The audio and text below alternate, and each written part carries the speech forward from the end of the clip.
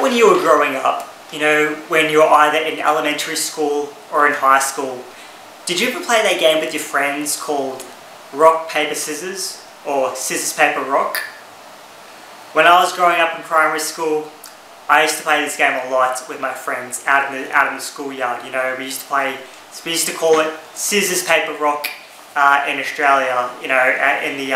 Growing up when I was attending primary school in Australia. And I used to love playing this game because it's always you can never predict what the other person would do. It's kind of like a bit like gambling. You can't really predict what's going to happen but in this case it's going to be against the other player. So I thought in this video today I'll show you guys how to implement the famous schoolyard game scissors, paper, rock in C++. Now the thing with implementing this game in C++ is that we need to understand the rules of rock, paper, scissors. So if we have two rocks, it's a tie. If we have a rock and a paper, obviously the paper person is going to win. And if we have a rock and a scissors, the rock is going to win. So we also obviously need to implement that in our decision statements in our C++ program today. So the main thing that I'll be thinking when we're implementing scissors, paper, rock in C++ is that there's going to be a fair few decision points here. And what we also need to do is that we also need to implement a user input, for the user when they're playing against the computer. And we also need to implement a random generator for the computer to either generate rock, paper, or scissors for the computer. But for the player, they're going to input what they want to go as. So let's get into the implementation of implementing rock, paper, scissors in C++. Alright, so here we are inside the source code for the rock, paper, scissors game. So the first thing that we need to do is obviously we need to have our header files so we can print out on the screen. So we've got the IOStream header file, of course, and then we've got the ctime include as well. So this is required for the random number generation in the game.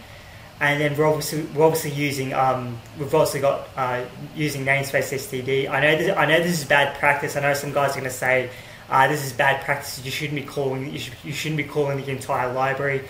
I understand that, but I just put this game together really quickly, so I do apologize for that. So now we've got our int main function. So now we're starting to seed for our random number generation. And then we've got two variables here, which is the user choice and the computer choice. So this is what's going to allow us for the user choice variable. That's what's going to allow us to input which decision we want in the game to use, either rock, paper, or scissors. And then we've also got a char variable here. This is just after the game is finished. We just want to ask the user whether they want to play again or not, and they can input either yes or no by either typing in a simple Y or N character. So then we've got our do loop here. So this is what's going to keep the game running and running and running until the user quits. And then we've got our welcome screen. So we've got welcome to rock, paper, scissors. And then we've got the user's going to be able to make a decision by entering a choice, so that it's either 1 for rock, 2 for paper, or 3 for scissors. And then the user on line number 21 is going to input their choice. And then on line number 24, what's going to happen is that the computer is going to generate a random number, and then the computer is also going to get their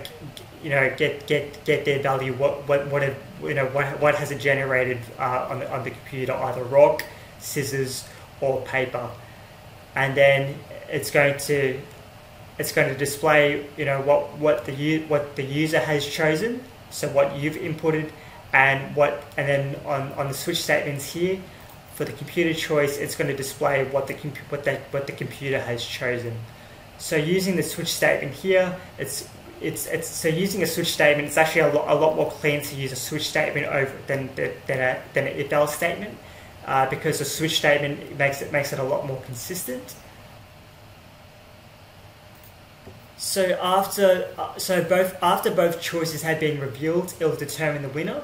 So if the user choice is going to be equal than the computer choice. So let's say, for example, you have 2 scissors, 2 rocks, and 2 papers. Then it's just going to be a tie.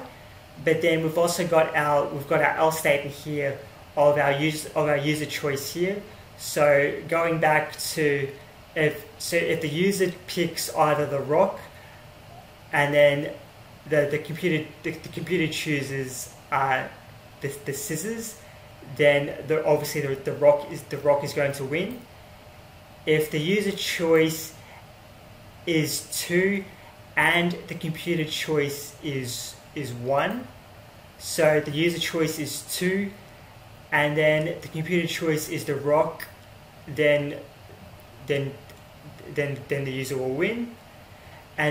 But if the user choice is scissors, which is 3, and the computer choice is 2, then you'll win. And this is also valid for the computer as well. And then after the game ends, the game will ask whether you want to play again, and then the user will type in either yes or no. So let's run through the game. So we've got welcome to rock, paper, scissors, enter your new choice. Let's go with rock. I chose rock, the computer chose the scissors. I win. Do I want to play again? Yes. Welcome to rock, paper, scissors, enter a new choice again. I'm going to go with scissors this time. I chose scissors, the computer chose rock, the computer wins. Let's do it one more time.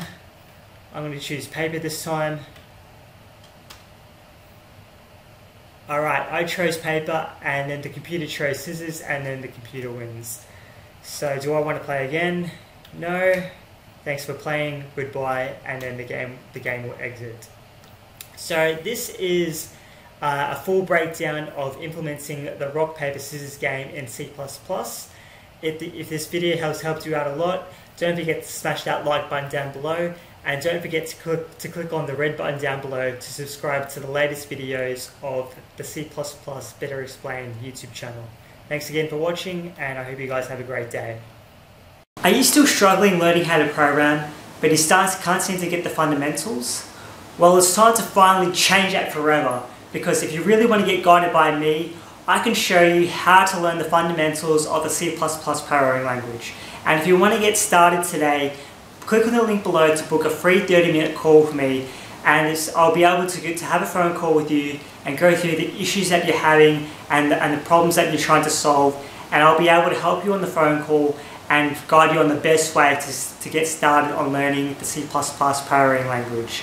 And if you're still unsure, I still advise you to click on the link below and book that call today, because I'll be able to pinpoint your issues and guide you in the right direction of where you want to go in terms of learning the C++ programming language.